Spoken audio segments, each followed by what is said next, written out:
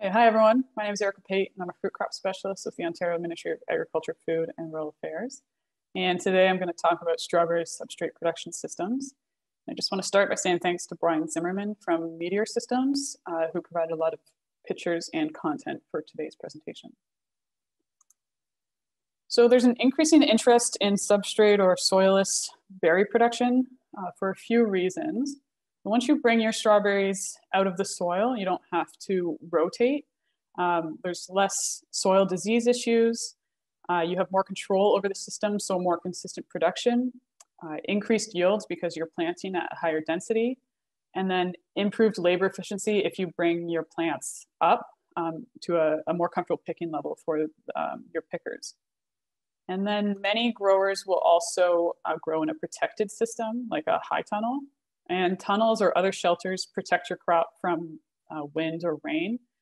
So this leads to less disease pressure, fewer pesticides are necessary. And then when you harvest, you can harvest when it's raining because in some of these systems, it's completely covered. And then, of course, some season extension as well.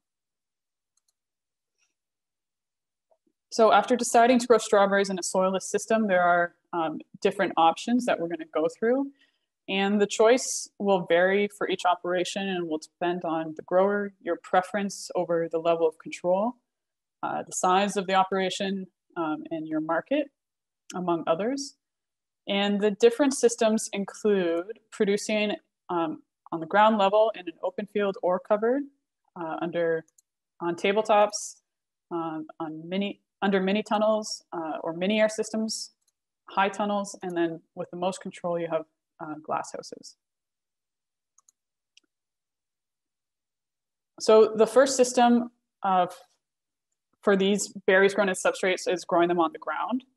This is the easiest system with the lowest investment required for materials.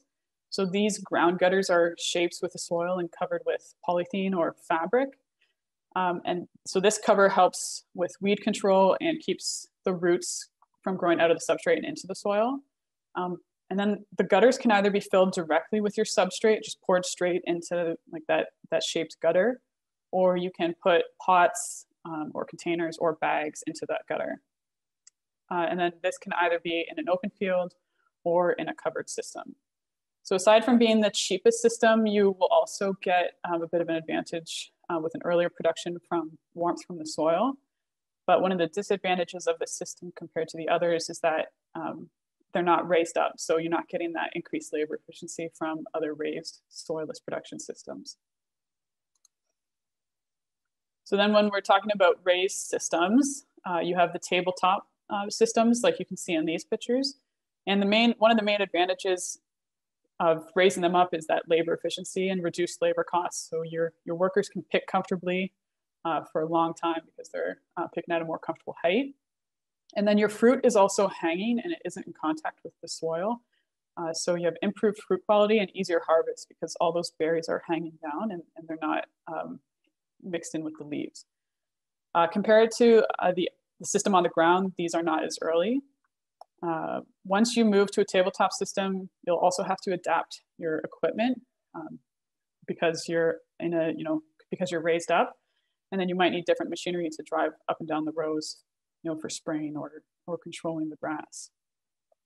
And then in the open tabletop system, you have fewer infrastructure costs compared to the next systems I'm going to talk about.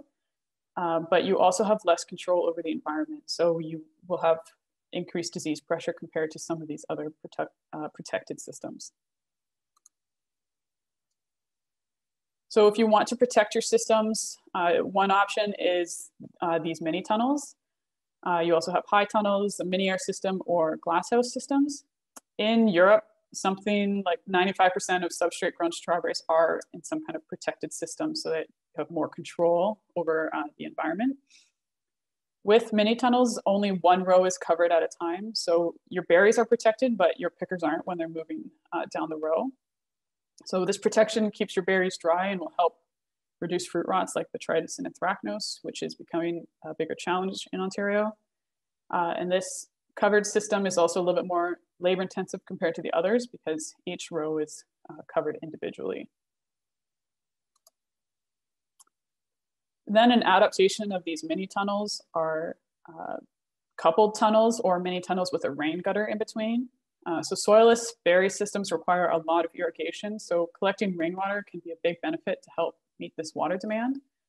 And then in this second picture, you can see that the mini tunnels have coupled covers, so it's completely protected underneath. So your pickers and your harvested berries are going to be protected. Just another picture of these mini tunnels. And you can see that each row is supported. So each gutter system is supported, so posts underneath. And just we'll compare that to the suspended systems in the next couple of slides. So these next systems are the Meteor mini-air systems, the mini-air and the mini-air light. So unlike the mini tunnels in the last slide that are supported on tabletops, these systems are suspended from the structure, so there aren't posts under every row. The mini-air is also covered with controlled ventilation, and it has rainwater collection gutters as well, which helps with that water demand. So these systems have those improved labor conditions with the raised system, good fruit quality, same as the tabletops, but it's easier to move and drive around in with fewer posts. So you can mow a few rows at a time, cover more ground with sprayer depending on your equipment, and more space for your harvesting equipment underneath. So it's just a little bit of a less cramped compared to some of those supported systems. So here's another picture of the mini-air. You can see how this can be vented. I think on the top, on the left side of that picture, you can see how the entire tunnel down the length of it can open, and this can be manual or automatic. And this is one of the features of the mini-air system. And you also have choices on the design of your system. So you can see you can have 2 rows per tunnel, or 3 rows between, or 3 rows of gutters between posts. And then another example of the ventilation options in the mini-air.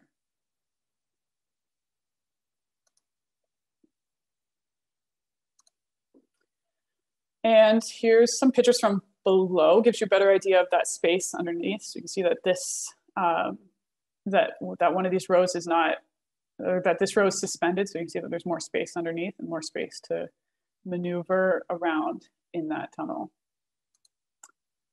And then I'm talking a lot about strawberries, but I just wanted to add that this is also an option for raspberry growers. So here's a picture of raspberries in a mini tunnel system. And then just a wider view of the mini-air system from outside, and it just shows the whole structure. Hanging the berries in the gutters is a huge weight, so you have to have a really strong structure to support that system. I also mentioned the mini-air light, which is similar to the mini-air, but in that it's suspended gutters, and you do have ventilation options, but it's less controlled ventilation, and there's no rainwater collection. Okay, so now high tunnels. So these are larger structures than the mini-air or the mini tunnels. Your high tunnels can either be tabletop or suspended. And then ventilation can be a challenge in these tunnels during those hot conditions in the summer. So the tunnels need to be able to be vented during the day or closed during some colder conditions. And this can be automated depending on your system. And here's another look at a high tunnel system, and this is a tabletop with each row supported. And then if your structure allows it, then you can also have your suspended system in the high tunnel. So finally, glasshouse production. So growers who want more control will produce in a glasshouse. So you can see that these are typically suspended from the roof. And you can also include heating and lights for off-season production. Another picture of a greenhouse system just again shows how in these tabletop or suspended systems that the berries are hanging. So improved fruit quality and again, like easier harvest because all those berries are hanging there, like you can see in this picture.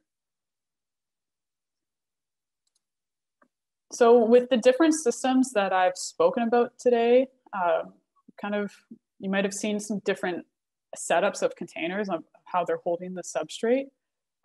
You can put the substrate directly into the gutter. You can use pots or troughs or grow bags. So the first option is to pour the substrate straight into your gutter. So straight into the metal gutters in your tabletop or your suspended systems, or straight into those gutters formed on the ground level. This is less expensive than, so direct into gutters is less expensive than the other options, and it gives you more flexibility with planting density, but you're also limited with the system because you can't plant elsewhere. You can't fill your containers elsewhere and then move them. So you have to do it all directly into the gutter. And some growers want the option to move their plants, right? Start their plants outside maybe, or move them onto the ground and to overwinter them. So you can't do that with this, with putting the substrate directly into the gutter. So it depends on what your preference is. And then also with the direct into the gutter, you may run into drainage issues if the field isn't completely level. And then pots or troughs is another option. With pots or troughs, and then also with putting substrate directly into the gutters, the substrate is exposed. So berries can come into contact with the substrate, they're lying on that substrate, and this will lead to fruit rot. This can lead to fruit rot, and then also more weed challenges because your substrate is exposed. Then more about the pots or the troughs. The containers will last for years, and then you just fill them with loose substrate, which is less expensive than grow bags. And these types of containers can help to manage the drainage because you can see that they have little legs underneath, raising them up from the gutters. And then between the two, between the pots and the troughs, the bigger the container is, the more flexibility you have with planting density. But again, it depends on your system and your setup. And then the third option is your grow bags. So grow bags are ready filled, and the planting holes can be perforated on demand, and the length can vary depending on your setup. There's no open substrate, so you have fewer challenges with weeds or with fruit lying on the substrate. However, in this system, it's more expensive than the other systems, and then you have more waste to deal with that plastic and getting rid of it at the end of the season. So here's a picture just to show you the different systems. You can see this grower is using pots, and then this is that picture from the greenhouse where they are using troughs.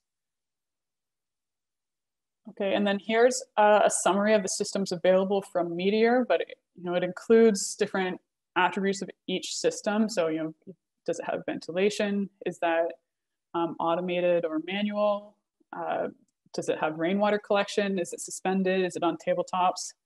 So if you want to take a closer look at this, just kind of provides a quick overview of the different systems that we covered today. And then also through this presentation, you've seen pictures from a few different suppliers. This is just a partial list of different suppliers. There's many more, but if you have any questions about systems, substrates, or containers, you can follow up with some of these suppliers. And then where to get plants. There are a few suppliers in Ontario, including Easy Grow Farms, Ready Set Grow, Berlinden Farm, and then in Quebec we have Nova Fruit and Leroux. If there's anybody I'm missing, please let me know.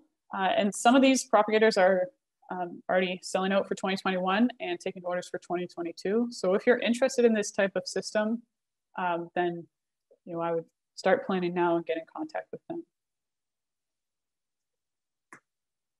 Okay, so this is a lot of information quickly. So if you're looking for more information, Eric Boot is with BVB, which is a substrate supplier, and he's hosting a couple more webinars. There's one on the 18th in a couple days, and then again on the 25th. He had the first one on the 11th, which was excellent. So highly recommend checking those out, and they're free. And then there's another, tabletop system webinar coming up in October with from the University of Minnesota and the University of Wisconsin. And while I have you, I have a couple more announcements. So the Ontario Fruit and Vegetable Convention, instead of in person this year, you might have seen that they're doing an educational series. So they have videos or webinars available. And one of the videos that's currently posted is from Jason DeVoe and is on the crop adapted spraying in blueberries. So Jason has spoken about that to our group before. So if you want to kind of see the conclusion of that project, you can check out that video. There's videos on resistance management, including herbicide, insecticide, and fungicide resistance. So if you're interested in these videos, go to the OFVC website and check out their e-newsletter videos. And there's a funding program deadline coming up in Raspberry 1.0 workshop. So this funding program is for the Enhanced Agri-Food Worker Protection Program. And this funding is available to help improve the health and safety of agri-food workers. And I just wanted to bring this up because the deadline's approaching on the 26th. So if you're looking to apply, do that sooner than later. And the funding can cover PPE, medical testing equipment, cleaning and disinfection supplies, worker wages and isolation expenses for workplace positive COVID-19 cases, or infrastructure projects up to $100,000, such as housing. So if you're looking for more information on that, there's information on our blog on fruit.ca. And then there's also a recording of an information session as part of, it's on the blog or the OFVC educational series as well. And then my last one for you is Raspberry 1.0. This is our annual workshop that we're putting on. It's on raspberries this year. So this is information for new growers or growers or experienced growers looking for a refresh on some of these topics, including site selection, physiology, fertility and nutrient management, pest management, production systems, pruning, training, varieties, and marketing. And pretty excited about the speakers we got this year. One of the advantages of our virtual reality is that we can get speakers from different sides of the country, including Bernadine Strick from Oregon State and David Hanley from the University of Maine. So contact Kevin if you want to register, and hopefully I'll see some of you there. And with that, I'll leave it there. So thanks everybody, and thanks again to Brian Zimmerman for providing pictures and information for this presentation. And if you have any questions, I'll do my best to help. Thanks.